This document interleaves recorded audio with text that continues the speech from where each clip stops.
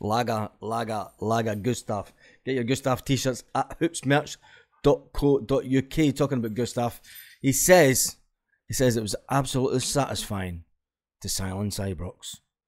It was nice to keep Ibrox quiet, he says. My throat is still getting over the weekend. He says, I'd been given a little warning, says Gustav. He says it was kind of cooler than what I thought. It was very important that we won there. The meltdown that we've seen all week has been absolutely fantastic.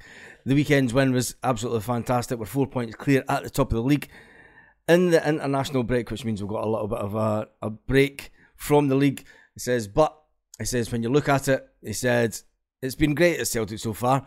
He says, the guys in the team, the management have been very welcoming. And he said, straight away, it's been very educational. He says, to beat the Huns was fantastic. He says, I've got a lot of improvement as a player. He says, but going forward, I'll continue on an upwards trajectory. Talking about people that are on the up. Yang is a prospect that we brought into the club on a 5-year deal in July. And since then, he's been absolutely... It looks as if he's going to be some player. And he's had his full debut for South Korea last night. He had his full debut for South Korea. So that's just probably added a little bit more to him. And it's going to be fantastic for him. Also, he's a player that once he gets up and running, I think he's going to be fantastic for Celtic. He's got some pace about him. Jurgen Klinsmann was at the game at Ibrox. And he's rewarded him. He's rewarded him with his first start for his country. He says, you know, he came on for the final 10 minutes of the game, but, you know, it was a 0-0 draw with Wales and Cardiff, but he's made his international debut, so that's fantastic for him. Right, UEFA have announced, obviously, the different format in the league next season. And the good thing about it is it's even more reason to win the league because the money that is involved, obviously, there's the new format. We have spoke about it slightly on this. This is the last year where if you finish third, you'll get to drop down into the Europa, and that's something that we all want to aim for this season. You want to aim for the Europa so we can get to Dublin, because then we're all off to Dublin in the green in May. That would be absolutely brilliant if Celtic were to do that. Anyway, if we look at the revenue that we got last year, we received around about 31 million euros. Next season, if we get into the Champions League, if we win the league, but we're going to win the league. We're pretty much confident now, aren't we? Is it too early to be confident? Is it too early to be that cocky and confident that we're going to win the league? Surely not. We'll leave that to Christmas. But if we do win the league, we're going to the Champions League. Before we sell any tickets, now I know that fans are a bit aggrieved that the price of tickets went up this year, but that's just Celtic. It's the way to do it. When you look at the money that we're going to get next season, just from TV revenue from UEFA, it's going to be 41 million euros, which comes in around about 45 million pounds. And that's before we even mention ticket sales and everything else that goes along with it. We will qualify automatically next season for the Champions League by winning the league. So it's another huge campaign for us. And going forward, you know, that's where we want to be. That's where we want to be in the new format. You know, we're going to play more games rather than the amount we play now. I think we play 8 games, which will be a bit more exciting.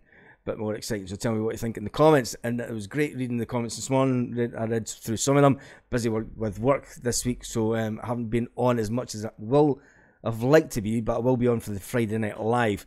You always know what to do, an hour live on a Friday night, so make sure that you have subscribed to that, and it will probably go on, I'm not quite sure this time yet, if it's going to be 5:15 Celtic part-time or a little bit later. Anyway, Tom Boyd, my old Tom Boyd, Tom Boyd's an absolute cracker. He's a Celtic man through and through. He's been talking about the Glasgow derby also, and he says that he wasn't surprised by the way that our captain, Callum McGregor, played at the weekend. He says he's driven us on quite a few times in games. What did surprise him was the space that he was given to do it, and I spoke about it during the game. I found it strange that Rangers were pushing the 3 front guys so far up, and their midfield players were sitting so far back, and it was giving Callum a free rein in the middle of the park. And even Boydie says that. I don't know what was their tactic, but he says, look, when you look at it, some people try to man-mark Callum, and I think if the Sevco tried to do that, they didn't do it very well. You know, it's a tactic that he's came up for a couple of times this season, but he was pivotal He was absolutely pivotal to the game at the weekend, and that's why Celtic were so controlling. He says people say that he's the catalyst. He produced some wonderful passing at the weekend. He's the engine room. And you will go into the next couple of games, you'll go and see Callum McGregor will get man-marked again. I think that's Celtic need to change the system, and they did change the system. It was more direct, which was kind of good. Tom Boyd says, I knew him as a kid.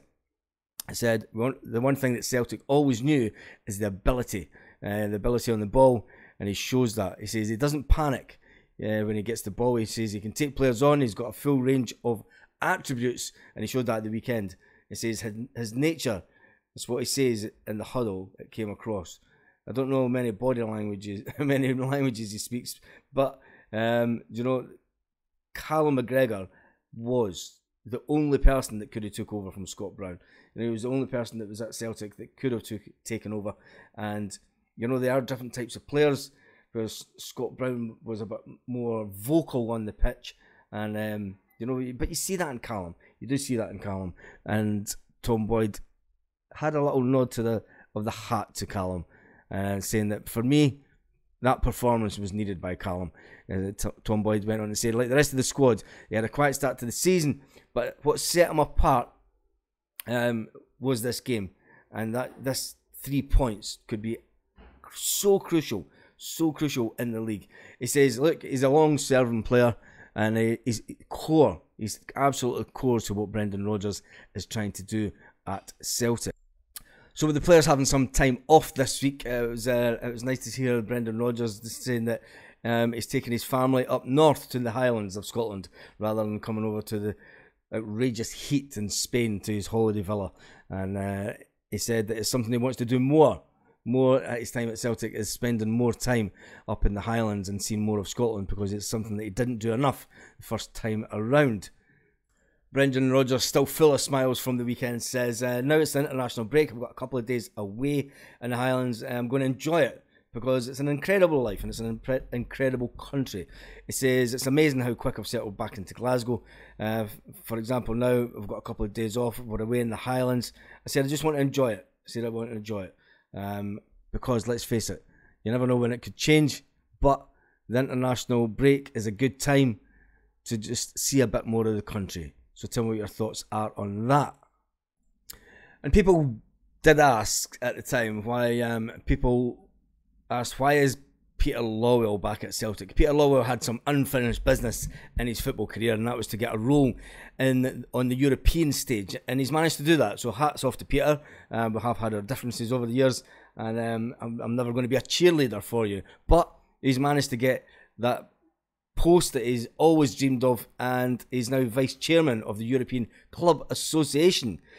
It's something that Peter's always aspired to at his time at Celtic, and it's good that he's now got that. He's got a now 4-year cycle of being an influential leadership in European football, and that'll just drive the zombies to despair. The fact that they think he actually controls the whole of Scottish football, and now he's now in a position where he's in charge on the European stage. You can't make it up. On this week, and this week of all weeks, just to rub salt into the wound, Peter Lawwell now has a job on the European Club Association. So on that note, ta-ta zombies, thanks for watching. Have a great day, Celtic fans all around the world. Lit. Roll up to the party, roll up to the party, roll up